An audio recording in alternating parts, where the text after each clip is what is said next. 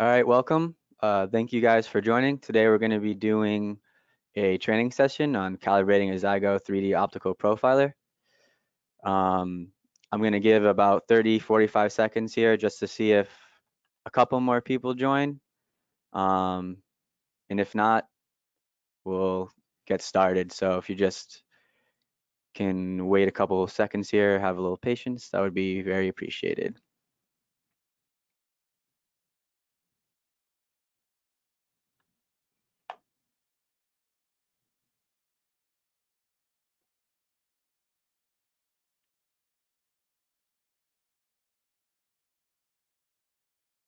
All right.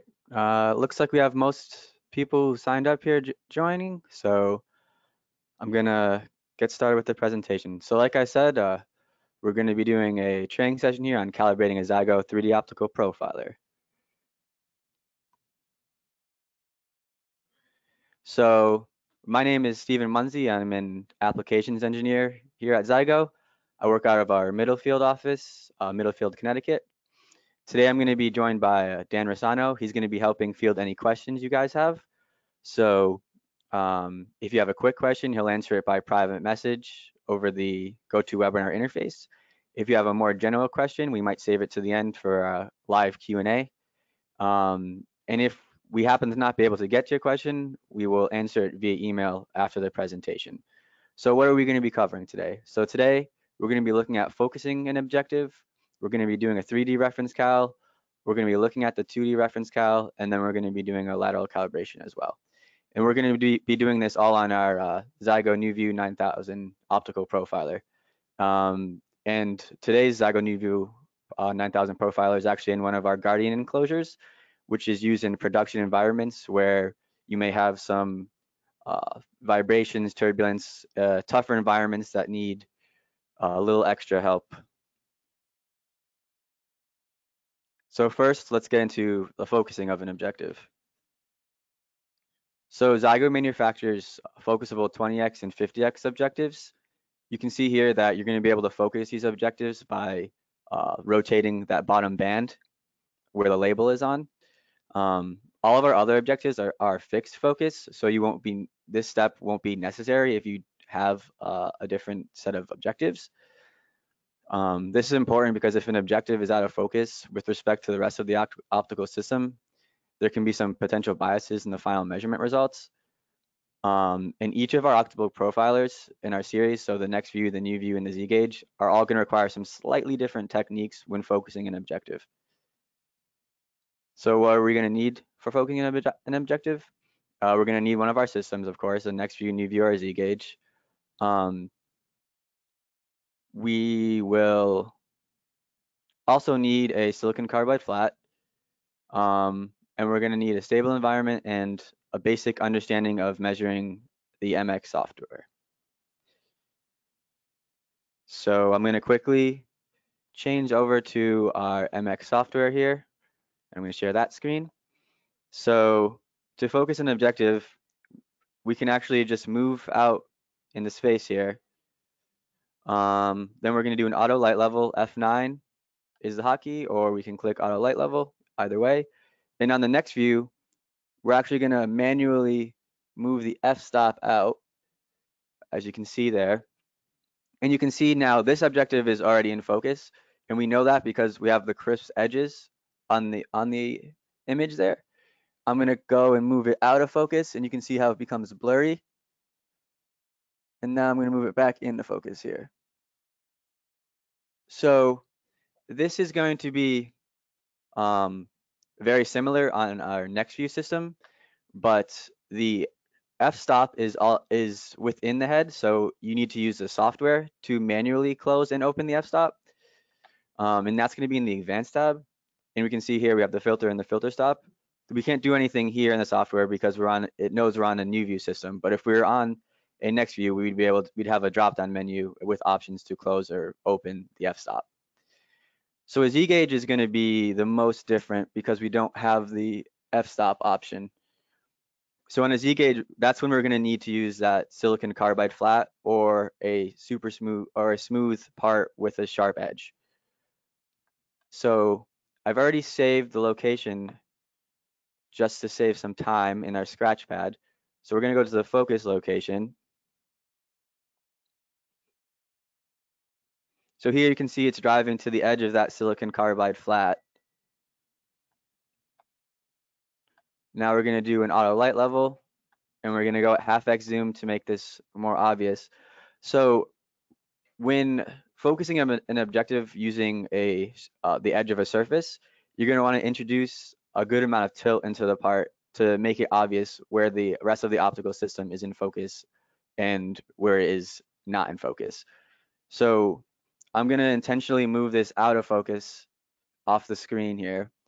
And now you can see in the center that we have a crisp image where on the edges it's starting to get blurry.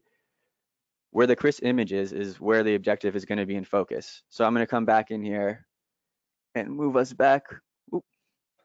Looks like I may have moved the part a little bit there.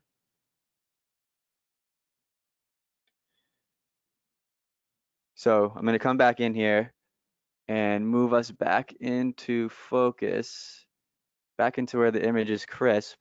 And now the objective should be focused. So I'm going to come up here and just verify using the technique we would normally do on the 9000. And yeah, you can see that the edges are very crisp, it's in focus, and this objective shouldn't have any biases due to being out of focus. Great. So let's move back to the PowerPoint presentation. So the next thing we're going to be looking at is our 3D and 2D reference calibration.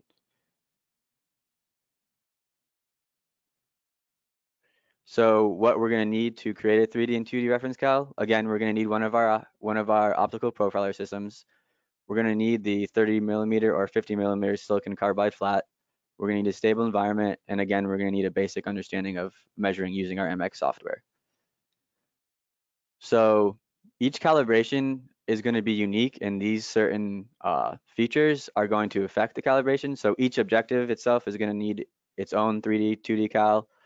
Each zoom for each objective is going to need its own 3D, 2D cal. Same with the measurement mode and same with the camera mode. So if we have one setup we know we need to use, say for example, we have a 50x at 1x zoom with CSI measurement mode at 1000 by 1000 camera mode, we can just calibrate for that specific camera mode. But if we need to do multiple, we're gonna have to do multiple calibrations. So why is the 3D calibration, the 3D reference calibration important?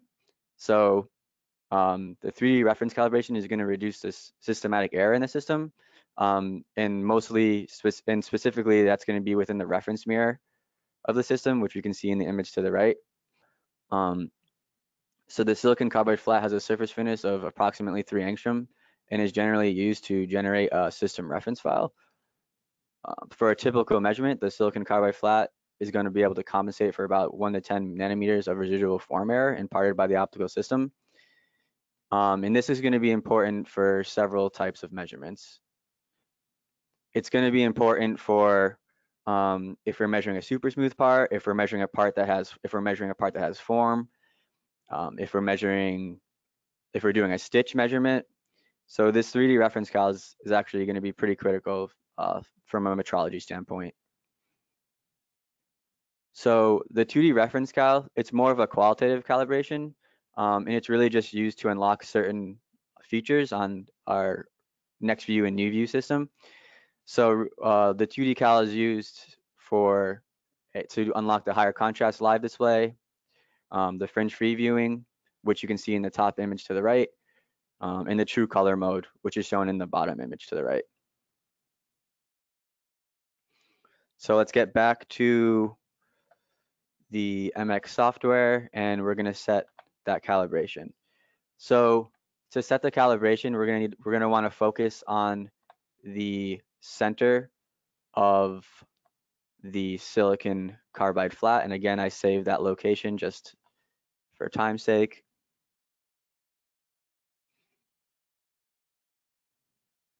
All right, let's do another auto light level there and we should be good. So when we're doing a 3D or a 2D reference calibration, it's important that we have the part null on the stage. If you remember earlier when we were focusing using the silicon carbide flat, we had a tight fringe pattern. We actually would only want one band of fringe on the on the display. So we would like the part to be as null as possible on the stage when doing this calibration. So we're going to come into the, let me just minimize this here. We're going to come into the Calibrate tab, and it's going to come into the System Status tab, but we're going to want to go into Calibration and go into Objective Calibration. You'll see here that the last 3D reference cal, there is an old 3D reference cal, and the way we know that there's one is that we can come in here and we can see the Subtract System Reference is enabled. If we have a mode that is missing a calibration completely, this will be disabled and we won't be able to use that function. So there was a calibration done at one point, but it was done before we installed this objective. So generally, every time you install the objective, I would recommend running a new calibration, and we're going to do that here. We're not going to do a 2D cal because it's really only qualitative, and it's a little bit time consuming for a webinar, but all we would have to do is enable it and it would do both cals for us. If we know we need to use multiple zooms, we can calibrate them all the zooms at once. Same with the measurement modes. And if we also need multiple camera modes shown in the advanced tab here, we can calibrate those all at once. But for time's sake, I'm only going to calibrate one setting.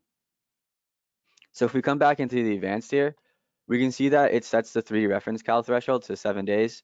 That's really an arbitrary number, and you should be, if your environment is changing throughout the day or throughout a month or a week, you should always be rechecking your calibrations to make sure they're still valid. You see here that we can do multiple averages. If you have an environment that isn't super stable, the more averages you do, the more noise you're going to be able to reduce in that system reference file. This is the reason we went to the center of the silicon carbide flat, is because if you're doing averages, it's advantageous to move between averages. So if we were to have focus on the edge of this flat, when we were moving between the averages, it may have moved, it could have potentially moved off the part and failed the calibration. And this is going to allow us to focus at every site and tilt at every site to make sure that we are in best focus and auto tilting. Since we're only doing one site, that's not going to be necessary here. So I'm going to come back here, and now that we have everything set up the way we want it, I'm just going to click Calibrate Objective. So now it's going through all the steps. It's doing the calibration scan. This is going to give you an idea about how long it's going to take to do this 3D cal. This is with only one objective, zoom, measurement setting, and camera mode. If you do multiple, it's obviously going to take a bit longer. So now it's just doing that first average 1 of 1. It's going to make the scan here.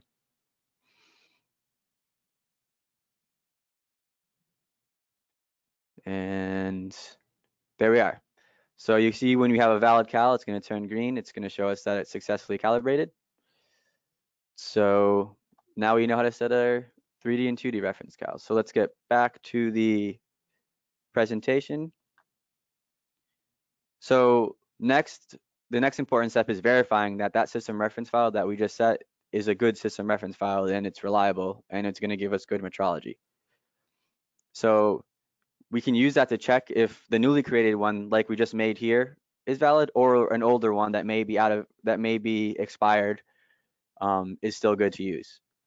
So to do that, we're going to take a measurement of the silicon carbide flat without subtracting the system reference, and then we're going to take a measurement of the silicon carbide flat with subtracting the system reference. And then we're going to go into the Analyze tab to look at the results. So the surface processing that we're going to need here is this area step shown to the right, and we're also going to want to do a plane remove. If you're loading the base micro app, this should already be the default setting, so you're not going to have to change any of the surface processing. So how are we going to check to see if a newly created system reference file is good? We're going to visually look at the map, and the color scale should be mostly random. If you see any curvature or fringe print through, then the system reference likely needs to be redone. If you measured the silicon carbide flat using the Z resolution set to high, then we can actually look at the SA value, and that should be less than a nanometer. If you measure the silicon carbide flat with the Z res set to normal, then we can, again, look at that SA value and make sure it's less than 3 nanometers. So here, we're going to go through a couple of maps just to show the difference of taking the measurement without the system reference subtracted and taking it with a good system reference subtracted. So you can see here this measurement, we see some form in the part that's due to noise in the system. But then when we subtract the system reference, we see that the SA value has decreased. We're getting a more random distribution of points, and it looks pretty good. So same thing here. We can see that we have a lot of form without the system reference subtracted. And then we can go here and we can see that the SA has decreased significantly. And again, we're seeing that a lot of linearity, a lot of randomly distributed points across the part. Here, we're going to actually be looking at a bad system reference. And you can see we have that fringe print through. And this is going to put some biases in our measurements. And this is a case where we're going to have to redo that system reference. So let's get back into the MX software and verify that that system reference that we set earlier is valid. So I'm going to drive to a different part on the flat, and let's disable the subtract system reference here. And let's take a measurement. So again, you can see that there's a lot of form here. And there's definitely some error due to noise in the system. So let's subtract the system reference we just took to make sure, to verify that it's a good system reference. And perfect, looks great. So we can see that the SA has gone down significantly below that 1 nanometer threshold when using that Z-res at high. We're pretty linear throughout the surface, which is what we expect because this is a super smooth part. And we're seeing randomly distributed points across. So this passes the test. We set a good system reference file, and we're ready to go take some good measurements. So let's get back into the presentation. Last thing we're going to cover here is going to be the lateral calibration. So what we need here, we're going to need one of our systems again.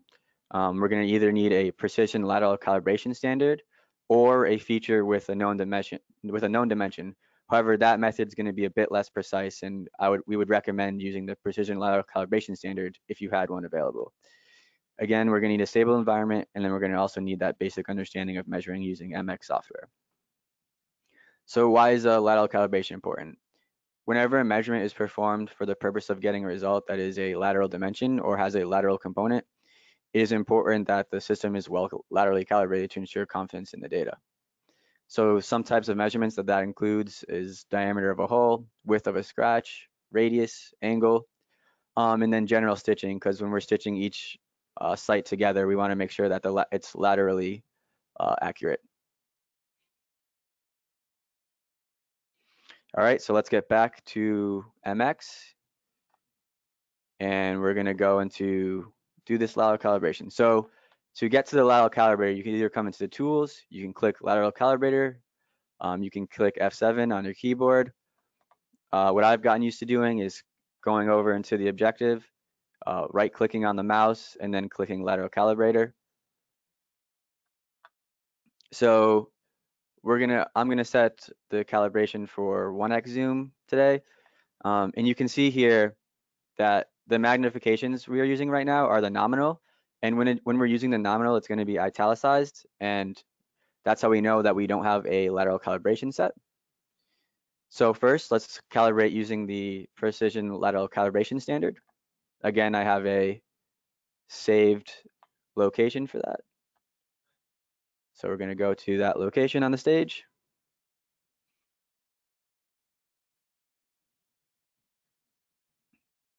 So the lateral calibration here is going to have these etched boxes, and there's going to be several different pitches to these boxes. Each different objective at a different zoom is going to require a different pitch value. The 50x at 1x zoom particularly requires the 10 micron pitch, which I'm set to here. I'm going to do an autofocus because it looks like we might be slightly out of focus there. There we go. Let's do that auto light level. So when we're doing the lateral calibration, it's best practice to have a few fringes diagonal as we see on the screen here. Then we're going to want to come in and do an actual measurement. So I'm going to click measure. Boom, there, it looks perfect. So when we use the precision lateral calibration standard, we're going to come in and do auto calibrate. So the nominal value for the pitch is 10 micron, but I know that the certified pitch value by the calibration standard is actually 10.001 micron, and we're going to always want to, if you know the certified pitch value, we're always going to want to use that number by best practice. So there we go. Now it becomes bold, and this is going to be our actual magnification. So we're going to see 49.90. So there we go. If you have that standard there, that's going to be how you set your lat cal. If you don't have the standard, we're going to use a known feature. And in this case, I have a ruler on the stage.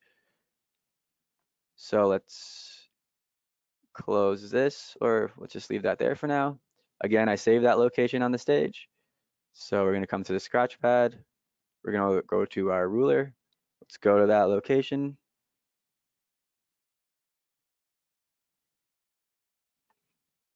All right, it looks like we're a bit out of focus here. So let's do an autofocus. There we go. We can see that this ruler may have seen some better days, but it should still be serviceable for what we are doing today. Let's do an auto light level. All right, so when we're using a feature of a known dimension, we have 3 options. We can use a length, or we can also use diameters, and there's 2 different ways to create those diameter circles. Today we're going to be using a length. So we're going to want to go from edge to edge. I'm going to zoom in here. Now I'm going to drag this across to the next edge here. Do my best to make sure I'm on the edge. Make sure the line is straight. Looks pretty decent. And I'm gonna come, when we're using a feature, we're gonna wanna come in and calibrate. I know that this feature is 50 microns. I'm gonna click OK. And you can see that we got a slightly different value. And I mean, this is always gonna be less precise because we're putting some human error into it. But if this is the only option you have, I would recommend setting that lat cal, especially if you're looking for lateral features. If you're stitching, it's going to be very critical to your metrology. So there you have it. Let's just go back to the presentation one last time. So we're going to move on to the general Q&A portion. And obviously, if you have any further questions, you can contact us at our site. So if we have any questions, Dan, could you please? So one question, if you could go back into the MX screen in the lateral calibrator.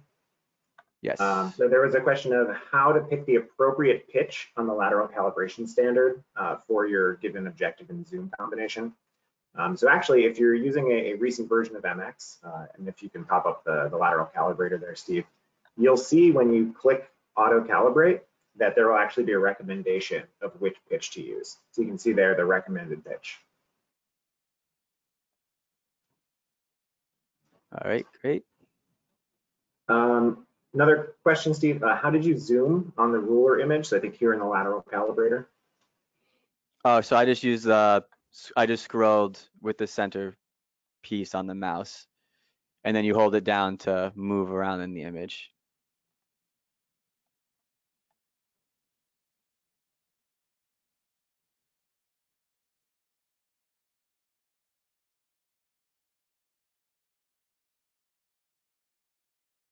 Right. There's one other question about what the major contributions are to the system error. How would you kind of know if your form error comes from your objective or your silicon carbide flat? The best thing to do there is really going to be to kind of take a measurement of the residual after your system reference to measure multiple locations on your silicon carbide flat or your whatever kind of calibration standard you're using.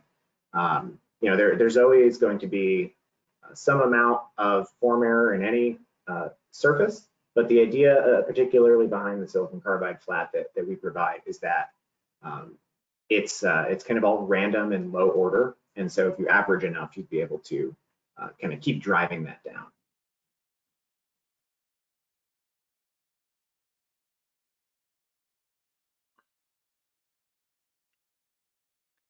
All right.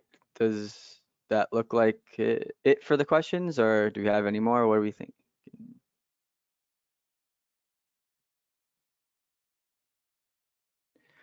All right, that seems, Yeah, nope. I think that'll do it. All right, that seems to be it. And then one last thing before I end the webinar. We do have multiple webinars and training sessions coming up. Here's a quick view of our upcoming sessions. We have a basic scripting in MX webinar. Then we have the from model to measurements using interferometric data with the optical design software. And then we have a couple other training sessions coming up. So those are going to be available on our website. And we would appreciate it if you all chose to join those as well. So thank you for joining today. I appreciate it.